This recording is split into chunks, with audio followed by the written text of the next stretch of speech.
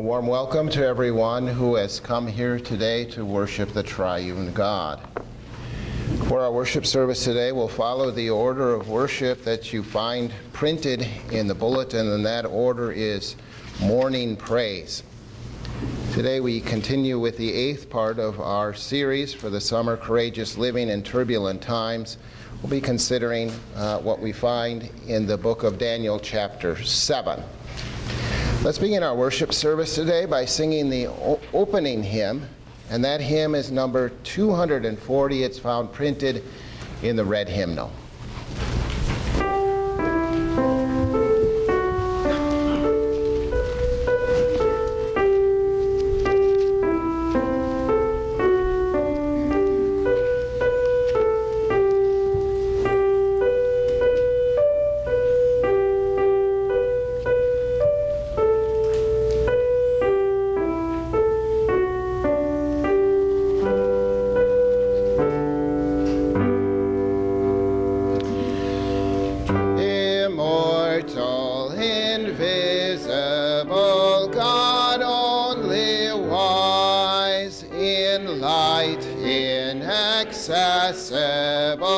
Hid from our eyes, most blessed, most glorious, O ancient of days, almighty, victorious, your great name we praise. Unresting, unhastening, and silent as light, not wanting nor wasting, you rule in your might. Your justice like mountains high, soaring above, your clouds which are fountains of goodness and love. All life you engender in great and in small, of all life befriender, the true life of all.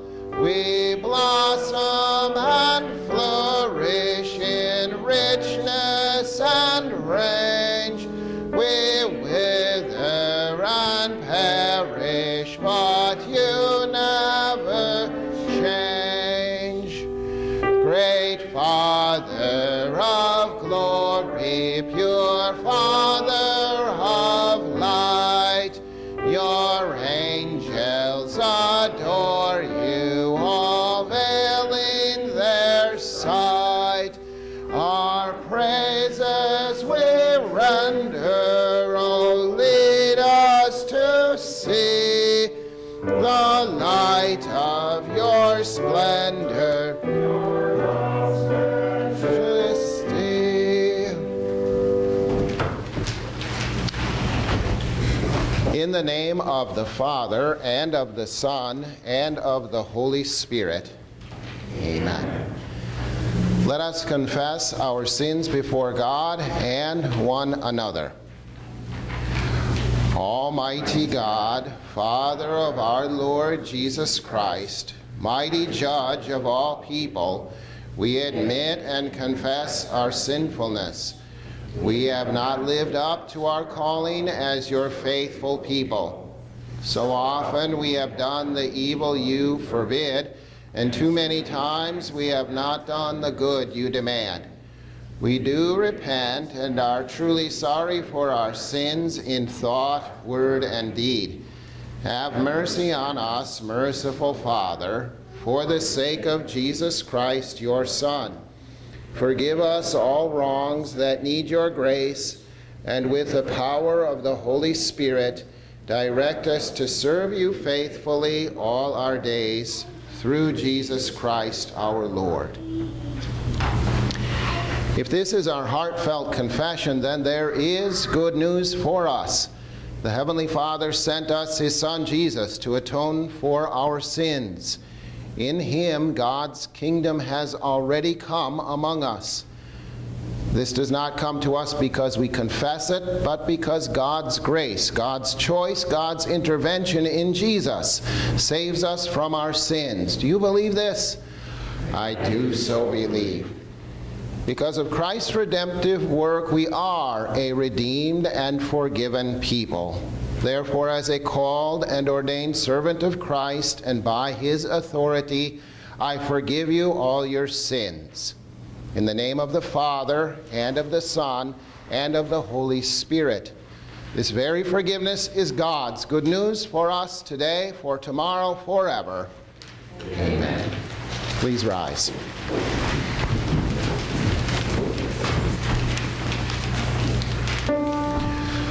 O Lord, open my lips, and my mouth shall declare your praise.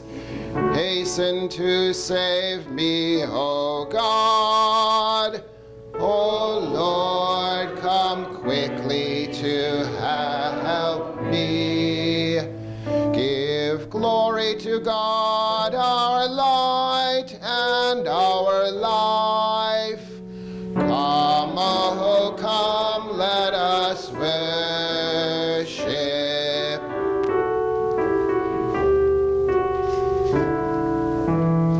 Come, oh, come, let us sing to the Lord.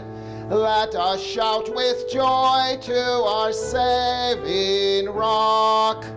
Come, enter in with our songs of praise. Come, enter in with thanksgiving. Come, oh, come, let us sing to the Lord. Let us shout with joy to our saving rock. Come, enter in with our songs of praise. Come, enter in with thanksgiving. You are a great and a wondrous God, cupping in your hands all the depths of earth. You made the hills and the mountains high. You made the seas and the dry land. Come, oh, come, let us sing to the Lord. Let us shout with joy to our saving rock. Come, enter in with our songs of praise. Come, enter in with thanksgiving. Come, let us worship and bowing low, kneel before the one who has made us all. You are the God whom we call our own. We are the flock that you shepherd. Come, oh, let us sing to the Lord. Let us shout with joy to our saving rock. Come, enter in with our songs of praise. Come, enter in with thanksgiving. You may be seated.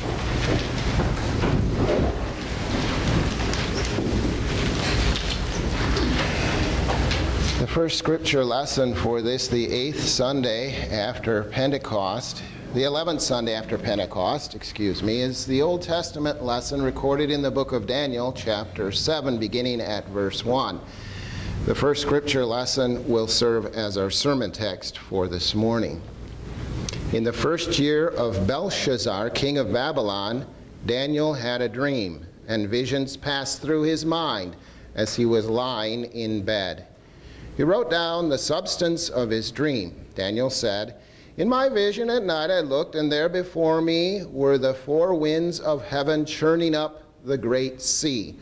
4 great beasts, each different from the others, came up out of the sea. The first was like a lion, and it had the wings of an eagle. I watched until its wings were torn off, and it was lifted from the ground so that it stood on 2 feet like a human being, and the mind of a human was given to it. And there before me was a second beast, which looked like a bear. It was raised up on one of its sides, and it had 3 ribs in its mouth between its teeth. It was told, "Get up and eat your fill of flesh." After that I looked, and there before me was another beast, one that looked like a leopard, and on its back it had 4 wings like those of a bird. This beast had 4 heads, and it was given authority to rule. After that, in my vision at night, I looked, and there before me was a 4th beast, terrifying and frightening and very powerful. It had large iron teeth. It crushed and devoured its victims and trampled underfoot whatever was left. It was different from all the former beasts, and it had 10 horns. While I was thinking about the horns, there before me was another horn, a little one, which came up among them, and 3 of the first horns were uprooted before it. This horn had eyes, like the eyes of a human being, and a mouth that spoke boastfully. As I looked, thrones were set in place, and the Ancient of Days took his seat. His clothing was as white as snow. The hair of his head was white like wool. His throne was flaming with fire, and its wheels were all ablaze. A river of fire was flowing, coming out from before him. Thousands upon thousands attended him. 10,000 times 10,000 stood before him. The court was seated, and the books were opened. Then I continued to watch because of the boastful words the horn was speaking. I kept looking until the beast was slain and its body destroyed and thrown into the blazing fire. The other beasts had been stripped of their authority but were allowed to live for a period of time. In my vision at night I looked, and there before me was one like a son of man coming with the clouds of heaven. He approached the Ancient of Days and was led into his presence. He was given authority, glory, and sovereign power. All nations and peoples of every language worshipped him. His dominion is an everlasting dominion that will not pass away, and his kingdom is one that will never be destroyed. Here ends the first scripture lesson. The psalm for today is Psalm 73. You're invited to join with me in singing the psalm of the day as it's printed in the bulletin.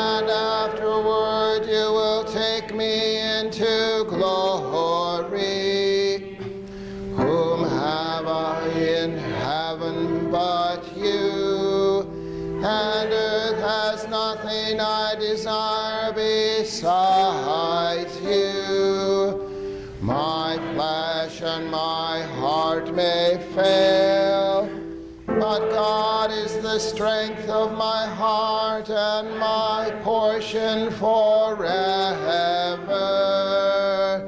Surely the Father and to the Son and to the Holy Spirit, as it was in the beginning, is now and will be forever. Amen. Surely it is God who saves me. I will trust in him and not be afraid. For the Lord is my stronghold and my sure defense, and he will be my Savior.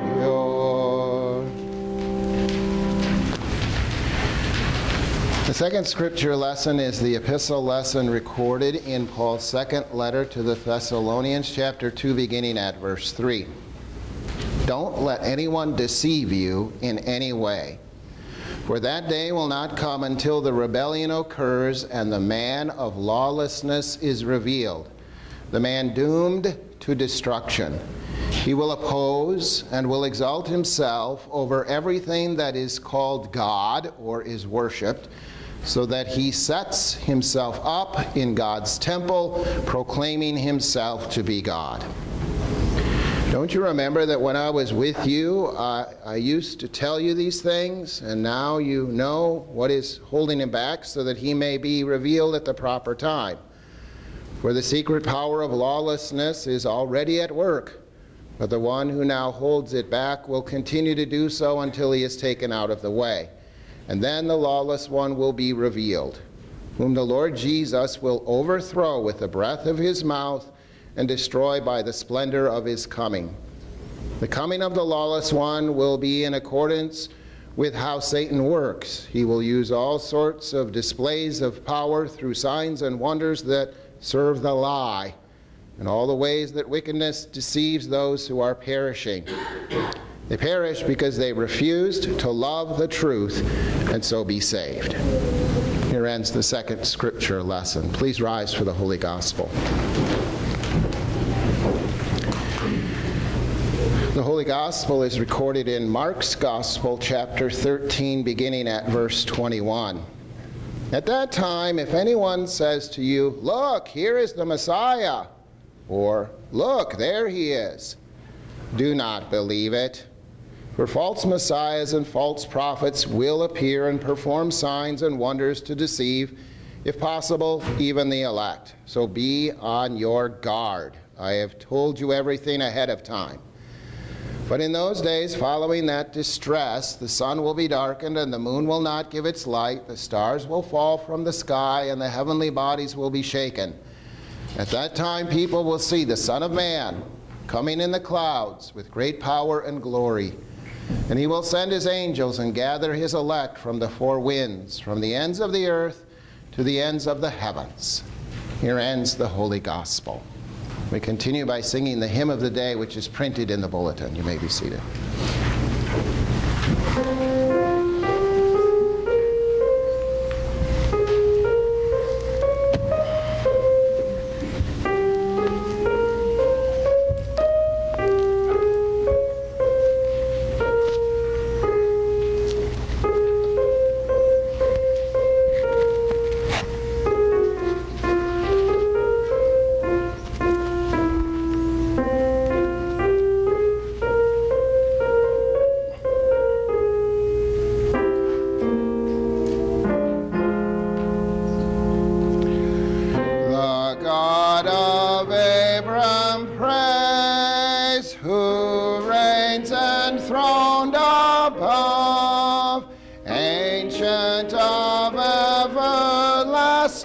Days and God of love, Jehovah great I am, by earth and heaven confessed.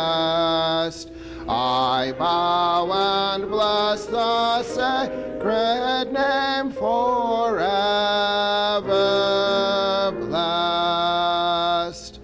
The God of Abraham praise, at whose supreme command from earth I rise and seek the joys at his right hand.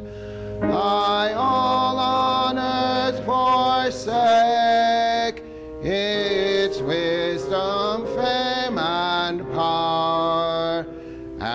and him my only portion make my shield and tower. The God of Abram praise, whose all-sufficient grace shall guide me all my pilgrim days in all my ways. I shall behold his face, I shall his power adore, and he shall save me to thee and through Jesus' blood. There dwells the Lord our King, the Lord of righteousness, triumphant o'er the world and sin, the Prince of Peace. On Zion's sacred height,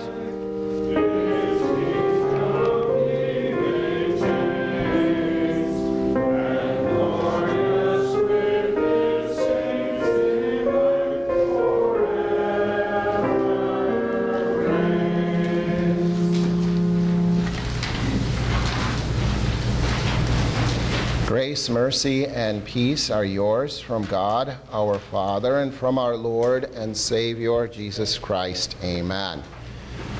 The sermon text for today is Daniel chapter 7. I'll read the last two verses of the text printed in the bulletin, verses 13 and 14. In my vision at night I looked, and there before me was one like a son of man coming with the clouds of heaven. He approached the Ancient of Days and was led into his presence. He was given authority, glory, and sovereign power. All nations and peoples of every language worshipped him. His dominion is an everlasting dominion that will not pass away, and his kingdom is one that will never be destroyed. And we pray. May the words of my mouth and the meditation of our hearts be pleasing in your sight, O Lord, our rock and our Redeemer. Amen. Dear brothers and sisters in Christ, have you ever been physically affected by what you've seen with your eyes? I think it's safe to say that people are often physically affected by what they see. I mean, some things that a person sees can revulse them, make them sick, if you will. And of course, terrorists know this. That is why when terrorists do their terror, they not only perform their atrocities, but they often want to videotape it and take pictures of it and air it so that people can see it and be sickened and terrified by it. You may not realize it, but when Daniel was given the vision in chapter 7, it physically affected him. Midway through the chapter, Daniel says this, I, Daniel, was troubled in spirit, and the vision that passed through my mind disturbed me. And then at the end of the chapter, he says this, I, Daniel, was deeply troubled by my thoughts, and my face turned pale, but I kept the matter to myself. And then when we get to chapter 8, the vision of the ram and the goat, at the end of the chapter, we hear Daniel was appalled, physically worn out, and exhausted from what he saw. In a certain sense, you could say that what Daniel saw made him sick. And what did Daniel see? Well, we're going to come to that, but let's first of all realize when he saw what he saw. Daniel, at the time he saw this vision, was still part of that Babylonian Empire. Nebuchadnezzar had died, and now one of his sons was on the throne. Daniel was probably around 65 years old when he dreamt this dream. So this would have been around 15 years before he was fed to the lions. And even at 65, he had well outlived his life expectancy. Little did he know that he would live at least another 15 or so years. I'm sure it was like any other night. Daniel went to bed, closed his eyes, but God showed him something that was quite disturbing. 4 beasts, a horrifying 4th beast with a horn that had eyes and actually spoke. And I suppose if you were to say to Daniel, Daniel, which one of these beasts would you like to live under? I mean, pick one. What would Daniel say to that? He'd say, none, neither. No, thank you. None of the above. Now, I don't know what kind of beast God would use to depict the United States of America if he were to do that today, but I do know this. This past week, we just concluded in our country the 2nd convention of the 2 major parties in our country. And now what are we told? Pick one, right? You got to pick one of these 2 people to be the next president of the United States. And what's the reaction of a lot of people from that vision, that picture of either of these 2 being in the office of president? It's enough to make a person ill, right? It's enough to make a person sick. At least that's what I hear a lot of people saying. Today I'd like to use that phrase as we consider Daniel chapter 7. It's enough. It's enough. It's enough, first of all, to make a person sick. What did Daniel see? Well, he saw a vision of kings and kingdoms. And in chapter 7, we learn that Daniel saw the Great Sea. That's often referred to as the Mediterranean Sea. And in the vision, he saw the winds come from the 4 corners of the earth and churned up the sea. You might say that's political turmoil. And out of the sea come these 4 beasts. And let's take a look at them, okay? The first beast was a lion, and it had the wings of an eagle. And while Daniel was watching, the wings were torn off. The lion stood up and was given the heart of a man. Whether you realize it or not, this very figure was used by the Babylonians at the gateways of their city, a lion with wings on it.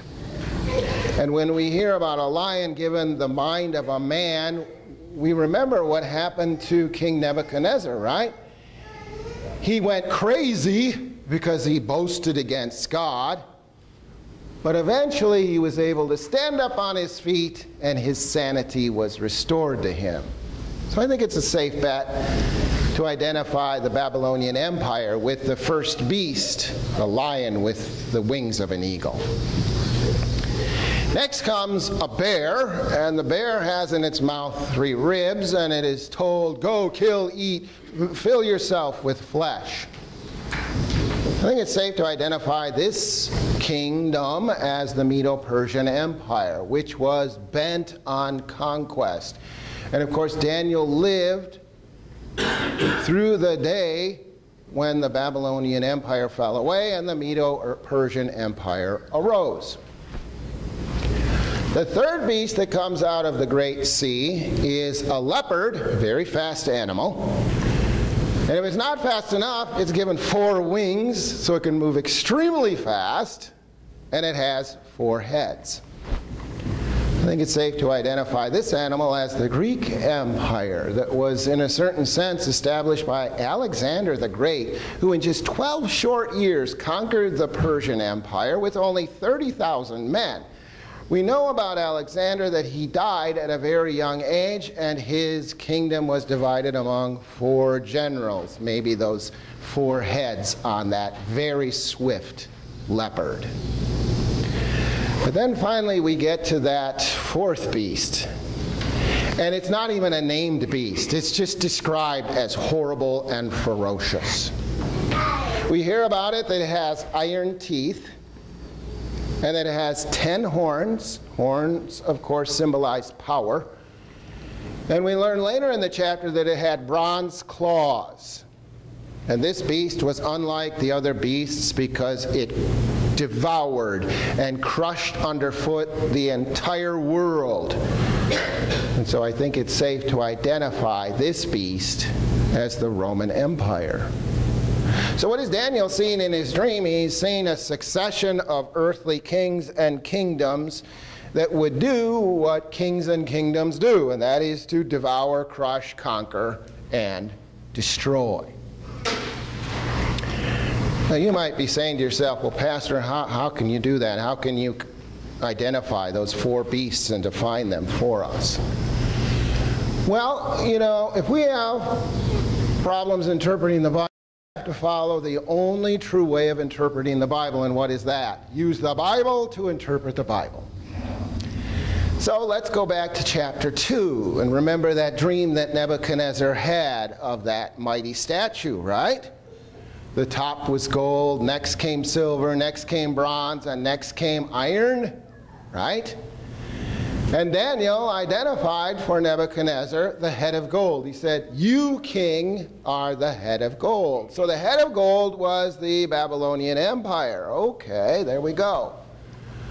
So let's connect the dots. The head of gold, Babylonian Empire, would be that first beast that came out of the water, the lion with the wings of an eagle. The second layer on the statue, the silver, that was the Medo-Persian Empire. We can connect that with the bear with the 3 ribs in his mouth. The third part of the statue, bronze, right? The Greek Empire. We can connect that with the leopard that had 4 wings and 4 heads. And then that fourth horrible, horrific looking beast with the 10 horns and the iron teeth, we can connect that beast with the legs of iron on the statue. In a certain sense, Daniel is seeing the same thing that he saw in that dream that Nebuchadnezzar had. Although it's interesting because when Daniel sees this, he's at a loss of what all of this means. And he taps somebody on the shoulder in his dream, probably an angel, and says, "Hey, can you explain all of this to me?" And so that angel gladly explains the meaning of what Daniel has seen in his dream. But again, the bottom line is that the vision is a depiction of what's going to happen in the future pertaining to earthly governments and earthly kings. And it is not a pretty picture at all, especially when it comes to that fourth beast that conquers and devours and grinds everyone and everything underfoot. It's a terrifying picture. It's enough to make you sick if you think about it. And if you were Daniel and you were looking at these beasts, you might think to yourself, "Oh, I don't want to live under any of them. I don't want to exist under the rule of any of these kings. They're all horrible and monstrous." And we may be thinking the same thing today as we think about earthly kings and earthly rulers. God establishes government, and He intends it to be a blessing for us. But people who hold office in government are sinful people, and they often act in sinful ways. And when we see that, or when we think about government under this person, under government under that person, it's just a sickening thought to many of us. We may think to ourselves, "Oh boy, no thank you, none of the above." Or the opposite of that would be, "Wow, maybe if I cozy up to one of these beasts, things will go well for me." People of God, don't be fooled. Do not cozy up to a beast like this. You remember Siegfried and Roy, those 2 guys that had that animal act of tigers in Las Vegas? You remember what happened to Roy Horn? Eventually one day one of those tigers turned on him and attacked him. Do not think you can cozy up to a beast, because a beast is going to do what a beast does: trample, destroy. It's enough to make a person ill. But now, let's go to that fourth beast. That's the one that Daniel was especially interested in, and that's the one depicted on the slide. Daniel's is curious about this fourth beast. It's different than the other three. It's not even identified as a creature that walks the earth. It's terrifying. It has 10 horns, but Daniel's especially interested in that one horn that uproots 3 other horns. That one horn that has the eyes of a human being, that one horn that has the mouth of a man that speaks boastfully. It's more imposing. It's blaspheming against God, and later in the chapter we're told this about it. It waged war against the holy people, defeating them until the Ancient of Days pronounced judgment in favor of the holy people of the Most High. This horn spoke against the Most High, oppressed his people, and tried to change the set times and the laws, and that God's people would be handed over to this horn for time, times, and a half time. Time, a year, times 2 years, so now we have 3 years, and a half time would be a half a year, or 3.5 years. Some period of time during which God's people would be oppressed by this blasphemous horn. And now think about it. Daniel's the guy who's been praying for God's people and pleading for God's people. And now God shows him this vision of what's in store for God's people. This monstrous horn that appears and starts to speak blasphemy against God and oppress God's people. This must have made Daniel especially ill to see a vision of the future that predicted this kind of stuff. But now you're asking, of course, okay, Pastor Bauer, who or what is that horn? Who or what is that horn? You know, the beasts do what the beasts do. They trample, crush, destroy, kill.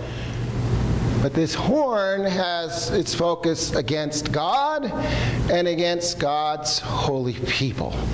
That's what makes it different. Many answers have been given as to what might be represented by this horn.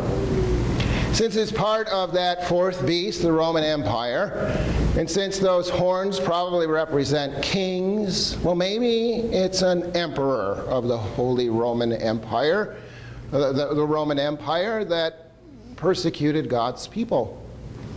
And were there emperors like that? Absolutely, starting with Nero. In Friday morning men's Bible class, we've been studying the first 3 centuries of Christianity after the book of Acts, and we've learned what happened in the Christian church during those centuries. And there were many emperors who arose and persecuted God's people. One especially nasty guy was a guy named Diocletian, who around the year 300 instituted a horrific persecution against God's people, especially in the city of Alexandria, Egypt. So maybe that horn with the eyes and the mouth and the boastful mouth, you know, maybe that horn is an emperor. Maybe. Others have tried to connect that horn with what we heard in our epistle lesson for today in 2 Thessalonians. In that reading, Paul writes about the man of lawlessness, known as the Antichrist. Well, let's just define that term for a second, okay? Anti usually means against Christ. Have there been those who have been blatantly against Christ down through the centuries? Absolutely. Are there people and forces like that today against Christ? Oh, yes, absolutely, and more so in our country today. But the word anti can also mean in place of. In other words, somebody who tries to take the place of God or stand in the seat or place of God. And for many centuries, from the 13th until the 19th century, people like John Wycliffe and even Sir Isaac Newton have identified that man of lawlessness in 2 Thessalonians as the papacy of the Roman Catholic Church. In the days of Luther clearly did that, and the Reformers did that as well. They didn't connect the man of lawlessness, however, with that horn in Daniel chapter 7, but the connections are obvious. In the days of Luther, the papacy was responsible for the burning of Christians to death, men like John Huss, or the Inquisition. But what really got Luther fired up and riled up against the papacy was that the Pope himself refused to stand against the diabolical practice of selling those indulgences for money. He was especially upset that his church leader, the Pope, wouldn't stand up against that abusive practice. It is the Pope who claims to sit in the seat of Christ and be the vicar for Christ, and the one who, when he speaks authoritatively, his words are on a par with the Holy Scriptures. The Church's diabolical teaching that comes from the Council of Trent that declares all who believe that they are justified by grace through faith apart from the works of the law are eternally condemned. Still the official teaching of that church, which condemns you and I today, because that's exactly what we believe. But to me, the most recent and diabolical teaching that harms God's people is the teaching that says, it doesn't matter what God you believe in or what God you worship. We're all getting to heaven, you know, that damning teaching of universalism. But as long as you work, that's the main thing. It's like they'll defend anything and everything, but if you go off the track and say, hey, I'm going to go to heaven by faith and not by works, oh, you're eternally condemned. Whatever the case, whatever this horn might be, the picture is of oppression and hard times for God's people. It was enough to make Daniel extremely ill, and imagine how bad it would be if the vision ended and he woke up. It'd be a true nightmare, right? But the vision goes on. Praise be to God. And what Daniel sees is enough to make him rejoice and be glad. First, he sees the Ancient of Days. And I think it's safe for us to identify the Ancient of Days as God the Father. He is seated on his throne. Thrones are set in place. The Ancient of Days takes his seat on the throne. And the throne has wheels on it. It kind of reminds us of the throne that Ezekiel saw in his book. Ezekiel, who was also a captive in the land of Babylon. From the throne flows a river of fire, and the Ancient of Days is attended by 10 million angels. I think that's 10,000 times 10,000. At least that's what my calculator said. 10 million. 10 million angels attend the Ancient of Days. The books are opened. Well, that's definitely a picture of Judgment Day, right? And when this happens, one called the Son of Man approaches the Ancient of Days. Isn't that the term that Jesus often used for himself during his life here on this earth? The Son of Man. And isn't that the term that he used for himself in our gospel lesson for today? The Son of Man will come on the clouds. And so the Son of Man approaches the Ancient of Days, and he is given authority, glory, and sovereign power. Didn't Jesus himself say this in Matthew 28 before he ascended into heaven? All authority in heaven and on earth has been given to me, even today. Jesus doesn't have to wait until Judgment Day. Even today, he has all power and authority in heaven and on earth. Chapter 7 says, all nations and peoples of every language worshipped him. The Bible declares, every knee shall bow in heaven and on earth and under the earth, acknowledging Jesus to be the Son of God, the Savior of the world. His dominion is an everlasting dominion that will not pass away, and his kingdom is one that will never be destroyed. And the Ancient of Days then pronounces judgment in favor of the holy people of the Most High. And the time came when they possessed the kingdom. The sovereignty, power, and greatness of all the kingdoms under the heaven will be handed over to the holy people of the Most High. And when I hear that, I think of what Jesus said in his Sermon on the Mount. The meek will inherit the earth. Despite the vision of the four beasts, despite God laying out for Daniel the progression of kingdoms that will exist in this world, ultimately what happens? The Ancient of Days appears. Ultimately what happens? The Son of Man comes on the clouds of heaven with all of his holy angels and overrules all of the efforts of those kingdoms of the world. And that's when the kingdom of Christ is put on full display. A kingdom that is an everlasting kingdom, a kingdom that is your kingdom. But there's one final thing that happens, and it particularly has to do with that fourth beast, with the 10 horns and the boastful horn and the iron teeth. We are told in Daniel chapter 7, the fourth beast is slain, and its body is destroyed and thrown into the blazing fire. His power will be taken away and completely destroyed forever and ever. You might call this the battle of the little big horn. Because that little horn that became big and boastful, well, guess what? It loses in the battle against the Ancient of Days and is destroyed forever and ever. But it's true about every earthly kingdom. It comes and it goes, even the most formidable ones. The other beasts are stripped of their power as well. But what is the meaning for all of this for you and for me today? Well, I think if that 3.5-year period of time during which the horn is boasting and bragging and oppressing God's people is the New Testament era, then you and I live in that period of time. And we may not realize it because we live in a country where there isn't very much persecution of God's people at all.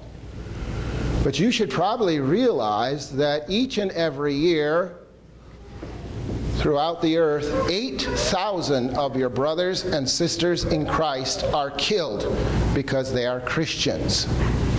And we heard about one of those this past week in France, an 80-some-year-old man who was executed in a church performing a worship service. 8,000. That's 1 per hour. And as we think about that, we might think to ourselves, God, why are you allowing that to happen? What is the purpose of all of this? You have the power. Why not just put an end to all of it? We must remember as God's people that the Ancient of Days will sit on his throne. The Son of Man attends him. The beasts will be destroyed, even as they rage and foment against the Ancient of Days. The meek will inherit the earth. And as we see this picture, it has one effect on us, right? It's enough to make us rejoice. It's enough to make us glad. It's enough to make us hopeful. It's enough to make us resilient and persistent as God's people. So the conventions are done. You saw them on TV. And now you're told you must pick.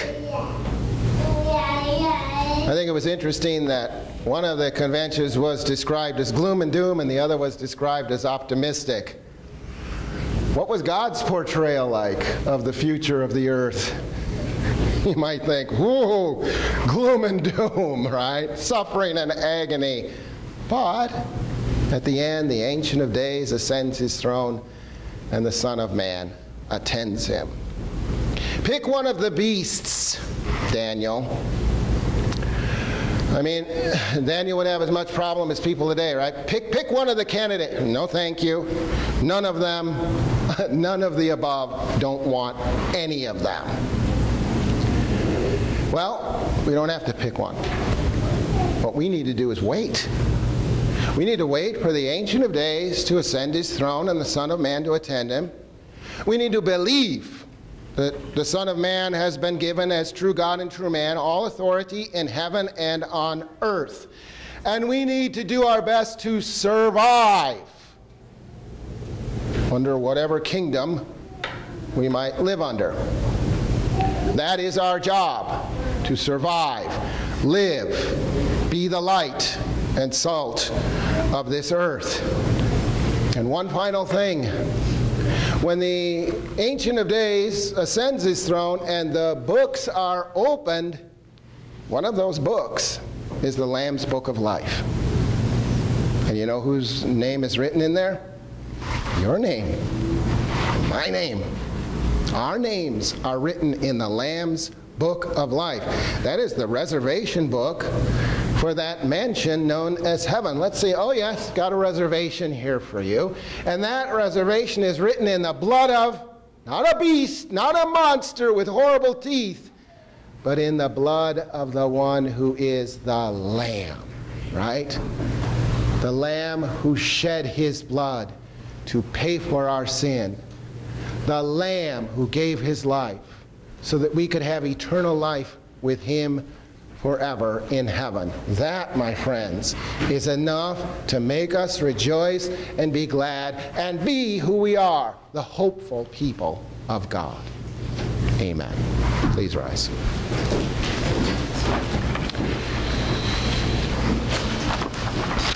The peace of God that goes beyond all understanding will guard your hearts and minds through faith in Christ Jesus our Lord. Amen. We now confess our faith using the words of the Te Deum canticle, in which we sing about the martyrs of God's holy church.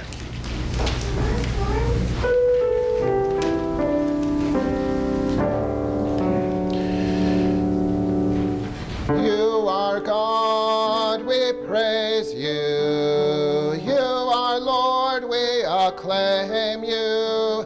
To you, O Father holy, all creation offers praise. You are God, we praise you. You are Lord, we acclaim you. To you, O holy, all creation offers praise. With the angels in heaven, we praise you, we praise you. With the cherubim and seraphim, we praise you, we praise you. With apostles and prophets, we praise you, we praise you. With the martyrs and your holy church, we sing in endless praise. You are God, we praise you. You are Lord, we acclaim you. To you, O Father holy, all creation offers praise. Creator of all things, we praise you, we praise you. O Jesus Christ, the Son of God, we praise you, we praise you. O Spirit most holy, we praise you, we praise you. To the Trinity most blessed, sing in endless praise. You are God, we praise you. You are Lord, we acclaim you. To you, O Father holy, all creation offers praise. O Christ, King of glory, we praise you, we praise you. You became a man to set us free. We praise you, we praise you. You have risen to free us. we praise you,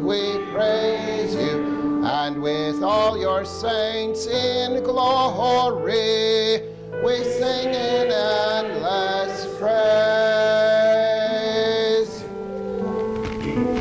You are God, we praise you. You are Lord, we acclaim you. To you, O Father holy, all creation offers praise. All creation offers praise. All creation offers praise. We worship God with our offerings. You may be seated.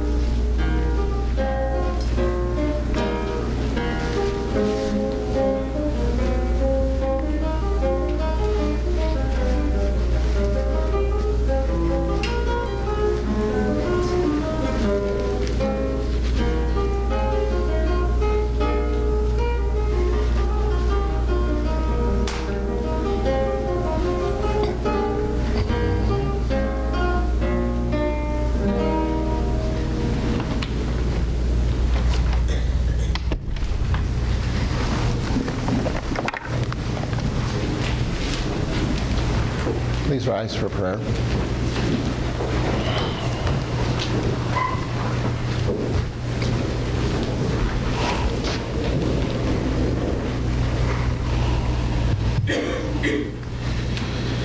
Dear God, how generous you are, providing us with all that we need for our souls and bodies. Instill in us a spirit of generosity and unselfishness that makes us willing to spend and be spent for you. Satisfy our personal needs and ever provide the means whereby we may help our neighbor and give rich offerings for your work. May Christ, who placed his very life in our service, dwell in us, causing us to live our lives and give ourselves for you. In his name we pray, amen.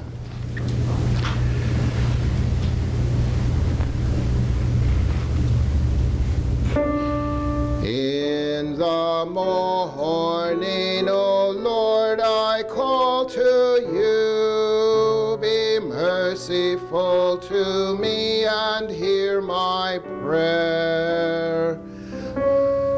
Lord, have mercy. Christ, have mercy. Lord, have mercy.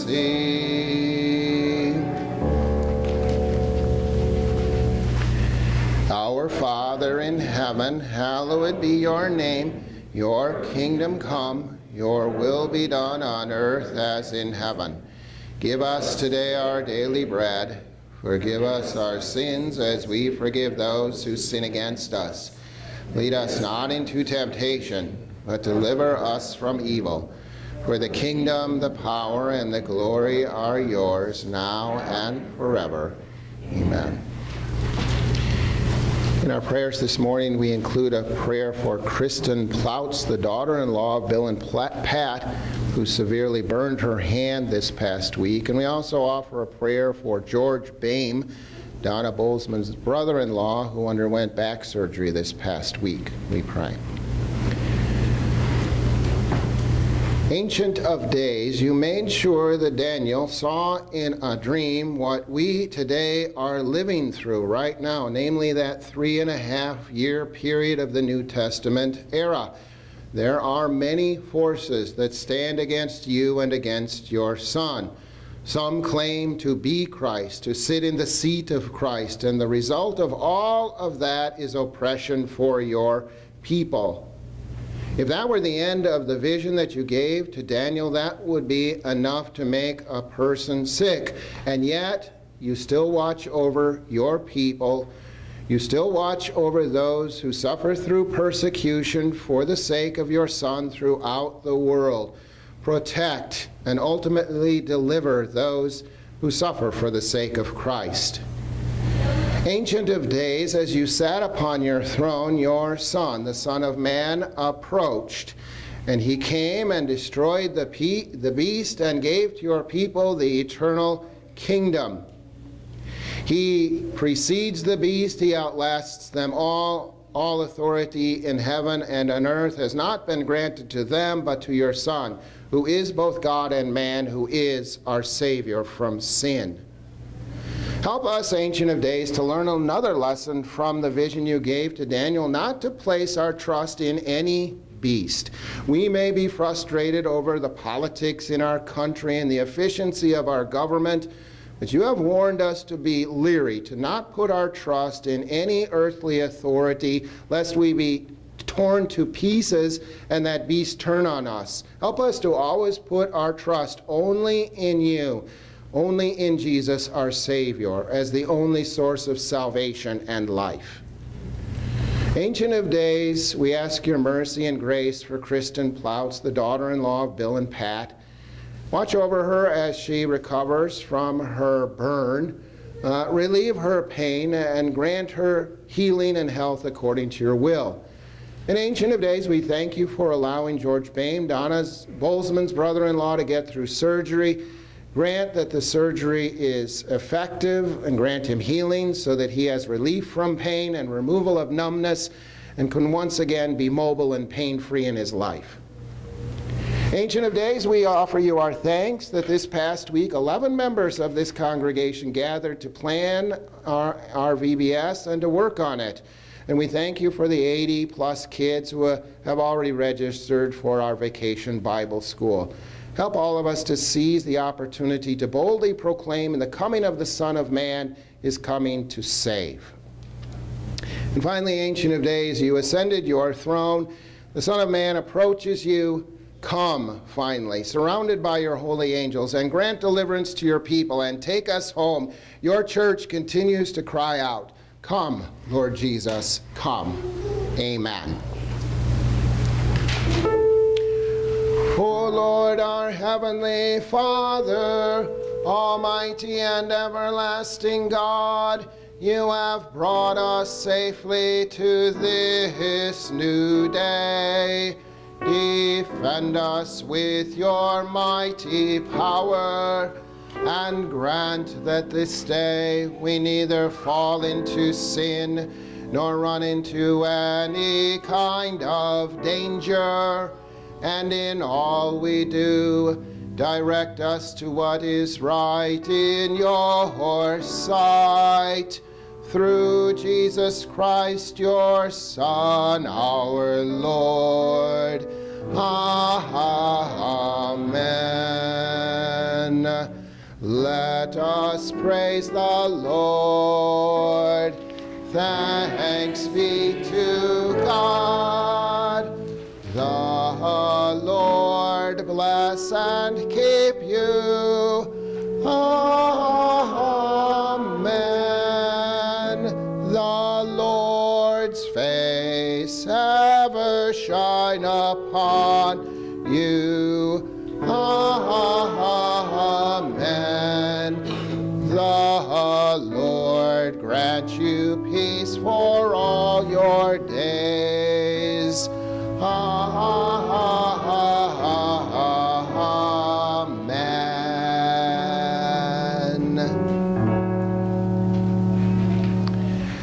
The closing hymn is hymn 256, printed in the red hymnal.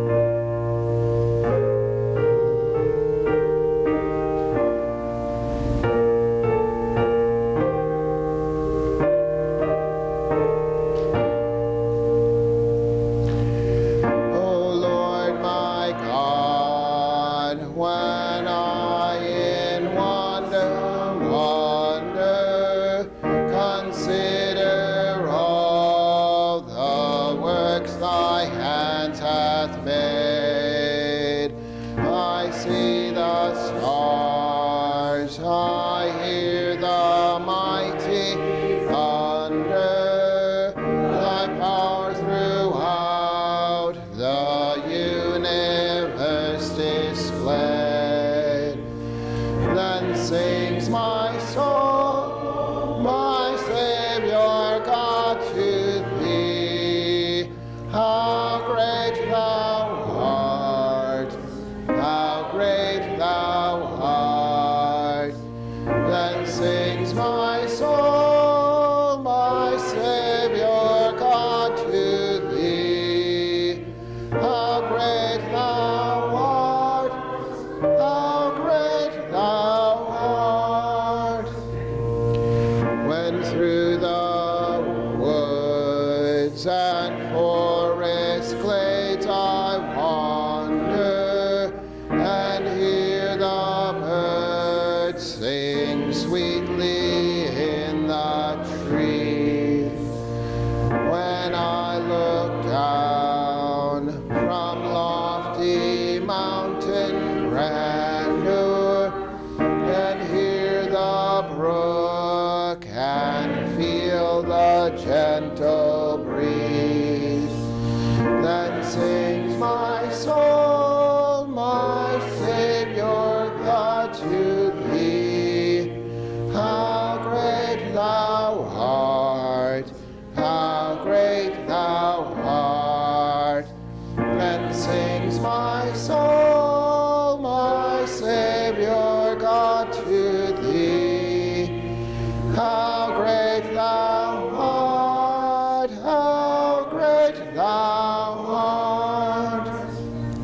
And when I think that God his Son did sparing, sent him to die, I scarce can take it in, that on the cross my burden gladly bearing, he bled and died to take away my sin. Then sings my soul, my Savior God, to thee. How great thou art, how great thou art. Then sings my soul, my Savior God, to thee. How great thou art, how great thou art. When Christ shall come with shouts of acclamation and take me home, what joy shall fill my heart. Then I shall bow in humble adoration and there proclaim, my God, how great thou art. Then sings my soul, my Savior God, to thee. How great thou art, how great thou art. Then sings my soul, my Savior God, to thee. How great thou art, how great thou art.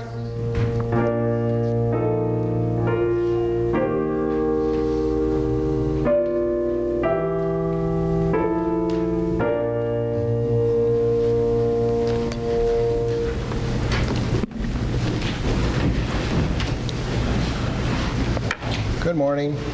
Good morning. On behalf of the congregation, we welcome the visitors who've joined us for worship today. There are a few announcements. On Tuesday, our church council will meet at 7 p.m. at the Bauer House. The address is listed in the bulletin, and council members are encouraged to park at the community center, which is a half a block to the south of the Bauer House, since there's no parking on the street. On Thursday, we'll continue our Bible class in the basement, studying the book of Nehemiah, and on Friday there is no men's Bible class. We finished our study, and we'll pick that up in the fall. We did have a VBS organizational meeting this past week, and I think there's about 85 kids registered for VBS and probably 20 for sand volleyball camp, and so things are progressing with that. Again, I was especially heartened that we had 11 members there who in one way or another are going to make Vacation Bible School a reality at our church, and you can see some of the crafts that are being worked on the tables downstairs after church when you go down there for something to eat and drink. Concerning our preschool, we right now are at 21 enrolled for the fall.